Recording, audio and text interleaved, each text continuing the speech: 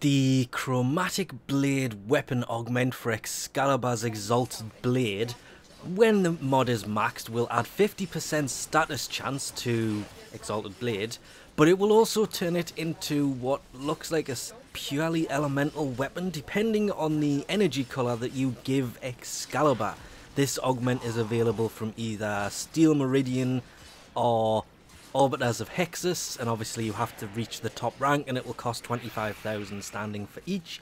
To get the full 100% status chance from Exalted Blade, you do have to mod Excalibur so his power strength, it's got to be at least 180%, and then you've got the whole elemental side where it's not just green equals toxin, blue is electricity, white is ice and red is heat. It's grayscales or faded colours is cold damage, reds, bright yellows and oranges are heat, purples and blues are electric, and greens and dull yellows correspond to toxic. Of course it's just variations of the base colours will add that element to it. You can actually get things like corrosive or blast damage, gas damage or magnetic damage by, it depends on what elemental you have on your melee weapon. If you have corrosive in there, which is electricity and toxin, and then you add, that's the wrong example.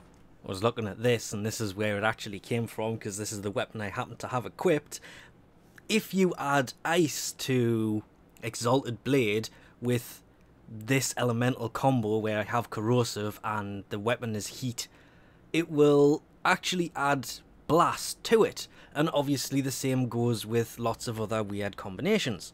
If you had ice and electricity on the melee weapon and then added fire and set the elemental colour of Exalted Blade to heat, it would add gas on top of it.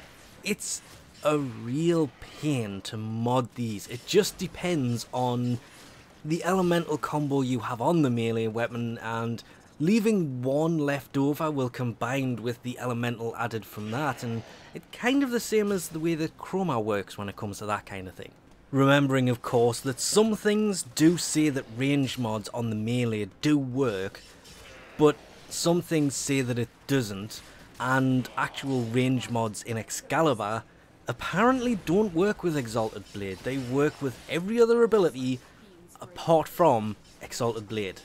Didn't know that before actually looking into this.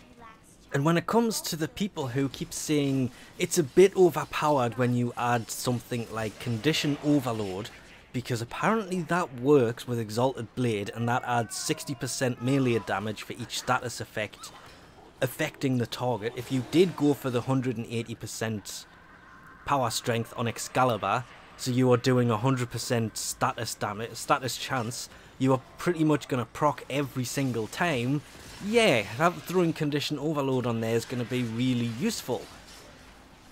But at the same time, it's not really too expensive to have that in there, and the ability itself does use a fair bit of power depending on how you have it set up, and then there is the power drop off over distance, so the further away enemies are, the less damage you're going to do to them, so it's not insanely overpowering. Yes, it's an augment, it adds more damage to them, that's kind of the point of it. Yeah, it's a great augment, probably one of the most powerful ones we've had in a long time, and making him stronger is probably a good thing, because not many people really play as Excalibur that much anymore.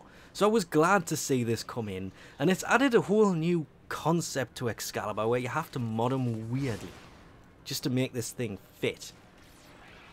But I liked it. It works really, really well. Anyway, I'll leave this off here for now. Thanks for watching, and I'll catch you next time.